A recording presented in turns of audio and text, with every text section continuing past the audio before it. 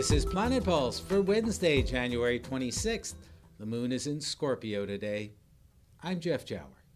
And I'm Rick Levine. I notice how every now and then when you say the moon is in Scorpio, your whole demeanor turns slower and darker. Yes. I'm trying to personify exactly. the intensity of the sign. The controlled intensity. Scorpio is not just intense. I mean, it can, okay.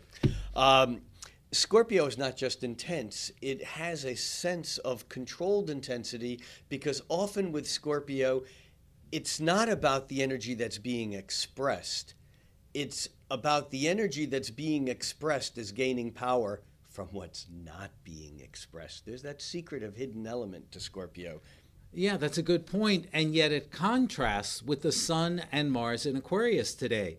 Aquarius, which is oddly enough an air sign of the mind and communication, represents a kind of open friendliness, few boundaries and barriers, and yet that moon in Scorpio forms a third or last quarter square to the sun, which says our emotional desires, perhaps secret and hidden though they may be, are in contrast to our higher ideals as represented by the sun in Aquarius. Yeah, and actually we're coming up to a Sun-Mars conjunction. The Sun and Mars are moving along together now in Aquarius, and they're kind of not quite moving at the same speed, but nearly so. And as such, the moon not only squares the sun, the third quarter square to the sun, but it's also squaring to Mars. And so we're getting that sense.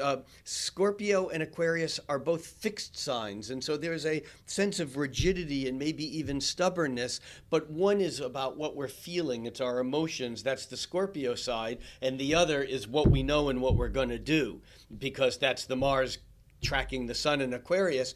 And I think that we may be a bit stuck today, not quite knowing how to move the energy from these two positions that are both very certain in their own space, but not necessarily with each other. Yeah, the key may be in recognizing whether you're coming from your ideals in your head or whether you're coming from just raw instinct and emotion. Both have their place. It's moving between one and the other and really understanding what's motivating behavior that can make this a constructive rather than a destructive kind of day.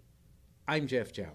And I'm Rick Levine, reminding you that Jeff and I are here every day to share the pulsing planets with you on Planet Pulse.